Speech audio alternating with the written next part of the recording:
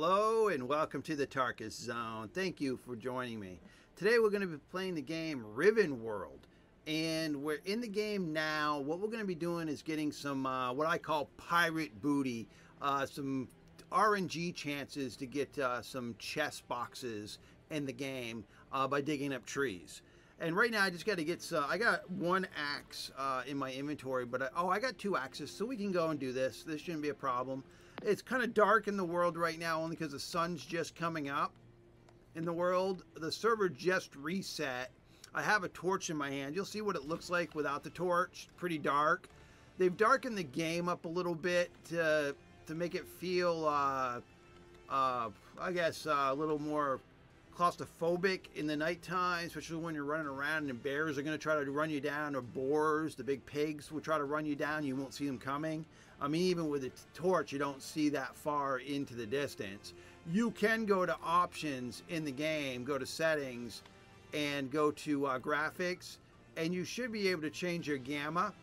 So like my gamma right now is set to 2.1. I could go up higher and hit apply, and then go back to resume. And now it's like there's no darkness in the world. Even if I get rid of the torch, it kind of lightens everything up. So we're going to play with high gamma because the night cycle in this game is not my cup of tea. So we're going to play with a higher gamma. And then if we ever want to bring that back down to see total darkness again and needing the torch, we can do that. So let's go find some trees to see if we can get that RNG chance to get some good loot. Now, if you go to try this method, if you start the game fresh and you quickly get a shovel, this is a good way to get your gear, a good way to get items that are higher tier items without having to build the forge and spend 5 or 6 hours getting the basic elements. For example, I will show you that on my body I got heavy steel plate skin. I got that out of one of these pirate booty chests that I'm about to show you about. That's where I got it. I didn't make it. I got all sorts of stuff out of these things. So what you want to do is you want to go to the smaller trees, these trees here, because they'll leave a stump, and just cut it down. And the smaller trees do not have a lot of hit points.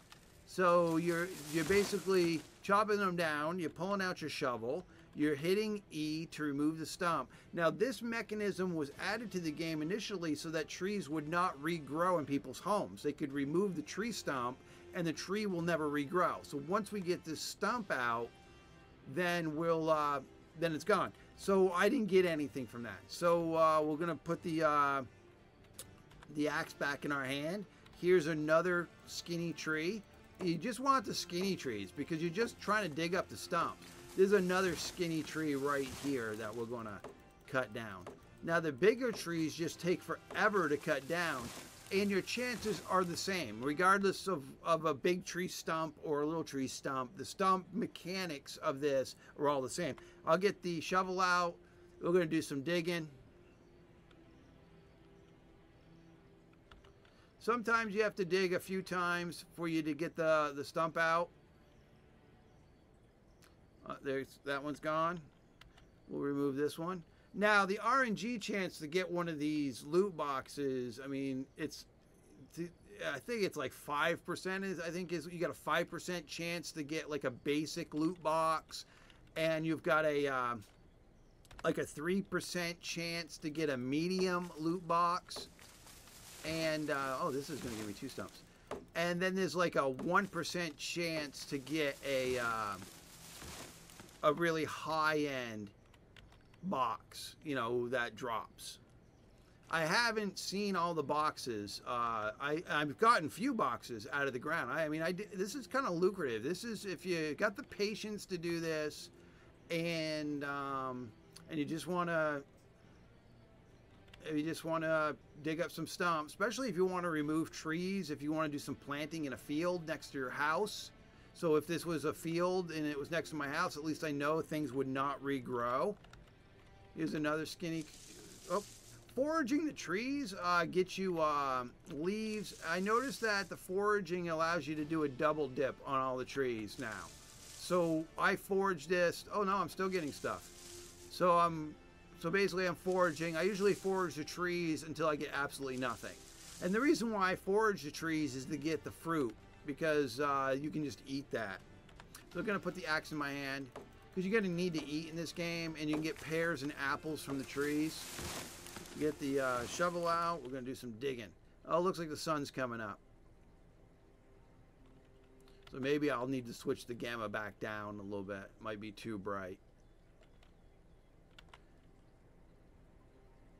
It's just really dark. On its on its core settings, the game is quite dark. And I get that people are going to want to play it that way.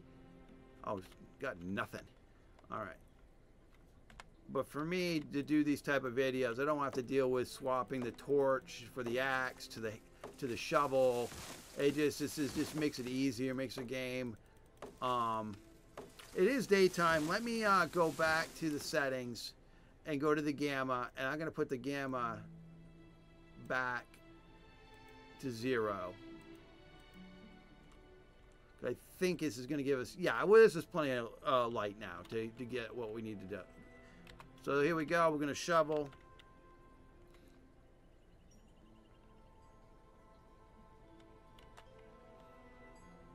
Dig up some stumps. There should be 2 stumps here. There were 2 little trees that I chopped down. Plus the wood. I'm going to use the wood that we're getting. The logs. Those are going to be very helpful. Those are what I'm going to be using in my furnaces. What I would recommend if you're running your furnace and you want to do it on the cheap, cut the trees down, get the logs, then make those logs. I'll forge first. You make those logs in the wood blocks, just basic wood blocks on your carpentry table, and then use those wood blocks in your furnaces. It seems like you get double the time out of, all right, you get double the time out of it. So if you put 64 logs in there, you're going to get X amount of time. But if you put 64 wooden blocks, then you're, I think you get, double that. So they burn slower. And they're worth doing. You put a couple carpentry benches down, and like we're going to see here, I got carpentry benches all over the place. And because I've been doing this tree cutting and whatnot. Here's a small tree here. So I got a lot of logs that I have to get, do something with. Digging up. All right. Yeah, it doesn't hurt to forage the trees. I mean, if you're looking to get that easy apple or pear for eating, because I mean, really, you could just get a shovel in this game and just do this. Just go around and cut trees down and dig up stumps.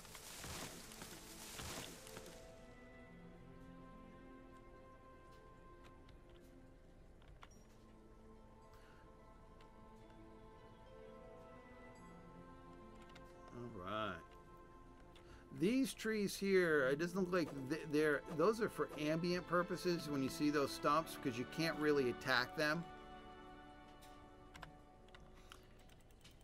And you can't dig them up, which can be problematic if they're near your house. They have no hitbox, so you can walk right through them. It's like you're not going to get stuck on them. There it is, right there. There's the loot box right there. All right, so let's open it and see what we got. Oh, nice. What do we got here? We got medium leather shirt. Perfect. We got simple leather pants. Nice. Simple iron boots. Very nice. They're giving me a wood shovel. And they're giving me an iron spade. Because you can use those as a weapon. And they're giving me an iron short sword. Booyah! And then once that empties, it disappears. And it looks like there's still a stump left. I'll just dig it up. We're going to have to go back to my house here to get rid of some of this loot.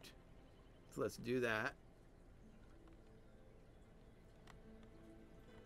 This is my house here on server 1. PvP server 1. This is my house. And I'm going to go up to this carpentry bench right here. I had queued for stairs. I always like to have stairs, but these are the wooden blocks you want to make. And hit max. and I can make, with the wood that I just got, I can make 31, and I'll use those to fire up my forge in my furnace. Now I'm going to go over here to this campfire, and this is where I'm going to deposit my leaves, my sticks, things that I normally don't use. I did pick up 5 apples during that foraging, which is nice. Things I don't really care to or need, and then I'll just turn this on and just burn those things away. And it gives me the light at night, making this structure look pretty cool. All right, so we're gonna have to get rid of quite a bit of stuff. That's I'm gonna put the torch in my hand because again, it's dark in these buildings because I have no lighting going on in here. Like if I go to here, I can turn this on here, and now I can get rid of my if I have the furnace on, it does light up this room. So what I want to do is I want to go to my this table here is a carpentry table. So I could add more. If I had more wood, I would be able to have that one going. Let's go in this box here and get rid of some of this stuff. So I picked up this clothing. I don't need it for now. Get rid of these sticks here. This is stone, so I can merge those two together. I'm just kind of pack ratting some stuff here because I don't really, this is iron ore. I don't really need it. I don't need like 5 shovels. I think I've got another crate over here. Oh no, this crate's full of stuff too. Okay, so what you can do, which is I'll make some more boxes later. You can open any crafting bench and put things into a crafting bench and use that as storage. So I'm going to put the iron sword that I picked up, the iron spade. I'm going to throw away the wooden spade. Don't really need that. I'll burn that. These blocks I need. That's I think that's an extra shovel. Yeah, I think that's an extra shovel. How many shovels do I need? Yeah, because I got an iron spade there. So that's an extra one too. I don't need this wooden short sword. I got that out of one of those boxes. I am going to need the axe. The planks are always nice to have, but I don't think I need all the planks that I have. So I think this furnace will burn planks if I'm, yeah. So I have a lot of planks, so I don't need them. I had made those. You're going to need you need the planks to make your tools. So if I wanted to make another iron axe, that's what I've been using is iron tools. I need the planks for that, and I need the iron bars. Now that's pretty simple to get, the iron bars, because I've got a boatload of them in that box there. And I just go here and I tell it, "Oh, make me another axe." And in 5 seconds, I got myself another iron axe, so I can cut down more trees. Now now I need fiber. Fiber is another thing that you need, and again, I've got all what I need to make tools in this chest. That's why I have this chest here, is so that I can just pull the stuff I need when I need to make more tools right out of it. And why do I was going to make chairs. That's why I have the half block, stone block. I've got a bunch of those. I have to return the iron. So really, I mean, as you can see, I've got a lot of stuff in this game already. I can shut this furnace off now. And I'll shut the furnace off now. I'm not going to be up here doing that. I just want to show you. I was able to show you my house here. I was able to do a well on the first floor here. It's got 128 buckets of clean water in it. I put this door. This is a door that I made. You can open and close it. Then I have a water collector out here that I made. That's got 128 water in it. I've got this farming field if I want to do farming. Then what I did is I created this this stairwell to get up to the next level without having to run all the way around. So this is what it looks like from this side. Instead of having to run, because this is cliffs, so I can't really get up here. So to get up to that second platform, I have to run all the way around. So I have to run all the way around, and I was like, okay, that's a waste of time because I want to be able to get these iron nodes that are up here. There's iron nodes up here, and I want to be able to harvest those, right? So it was just easier to build this stairwell. There's some extra crafting benches that I use depending on what I'm doing. They might actually have stuff in them. No. All right. So I just built this neat stairwell so I can get up and down from my house. I put another well here that has 128 buckets of water in it. And really, you know, that's my house down there. So I won't take up much more of your time tonight. I just wanted to show you the booty, the pirate booty. I call it that because you're digging for treasure. And the RNG is nice because you can really equip yourself nicely if you got a couple guys in your clan that are just going around chopping trees down and digging up stumps. You can really start equipping people early on without feeling like you're behind, because you get into a PvP environment and you feel, oh, people have been on the server a long time. I'll feel like I'm going to get ganked. I'm going to feel like I'm behind. Everybody's ahead of me. Yeah, but you find an isolated spot, start digging up trees, then all of a sudden you've got the gear that everyone else has. All right. Well, thank you for joining me, and this has been the Tarkus Zone.